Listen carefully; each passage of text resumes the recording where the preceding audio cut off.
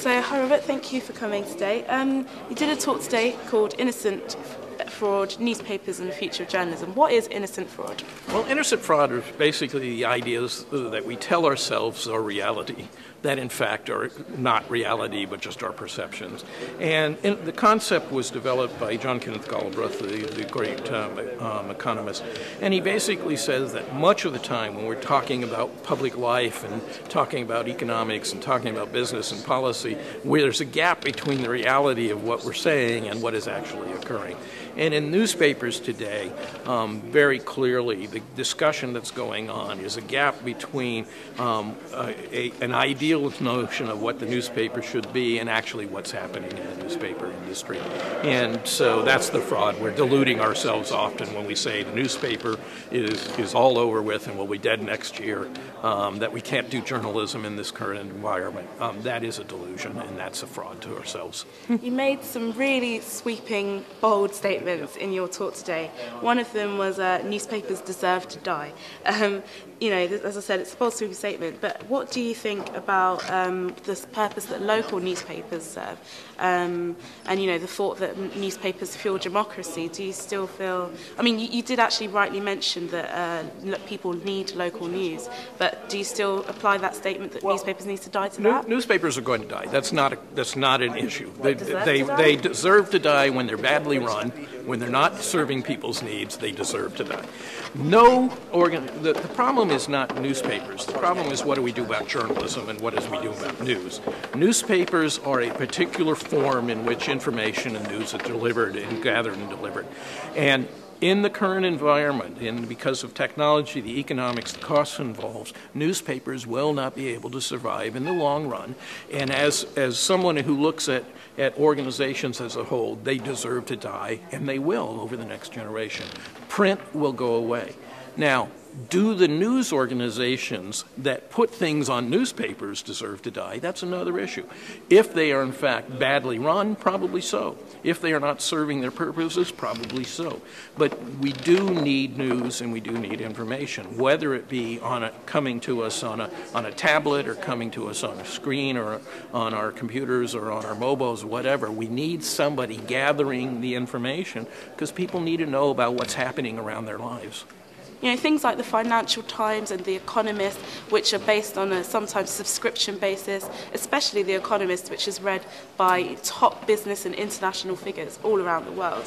I mean, don't they count as seeing as being adapting to the 21st century needs? Do you think they're still going to die as well? I think the financial papers and magazines have always done better, simply because they've had to adapt to serve the business needs because people use them to make business decisions. So they adapt. But even then, they're moving much more rapidly into an electronic era than our general newspapers and actually have online business models that work. They provide a lot of information online that they don't provide offline. And so they are doing quite well. For other kinds of newspapers, however, the online is presenting a huge problem for them because they have a different kind of advertising base than the financial kind of press. And they get different kinds of advertisers who are leaving in large amounts. And when that continues, it will come a point it will be not enough money to continue the operations that currently exist.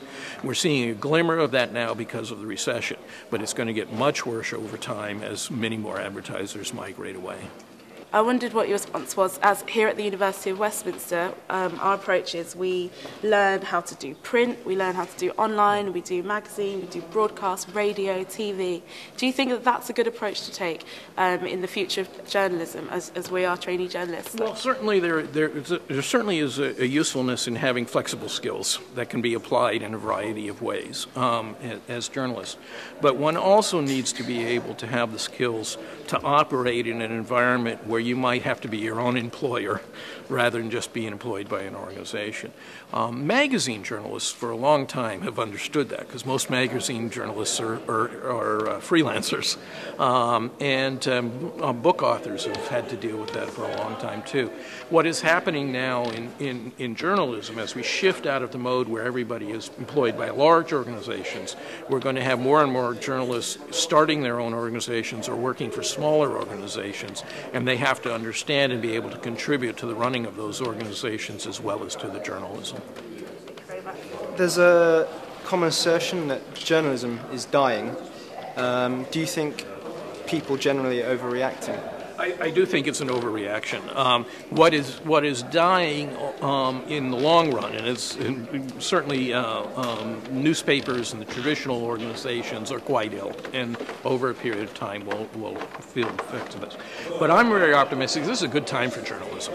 This is a time when people are talking about why is journalism important? What does journalism give to society? How can we serve those functions using other types of media and other types of structures of news delivery than the current ones?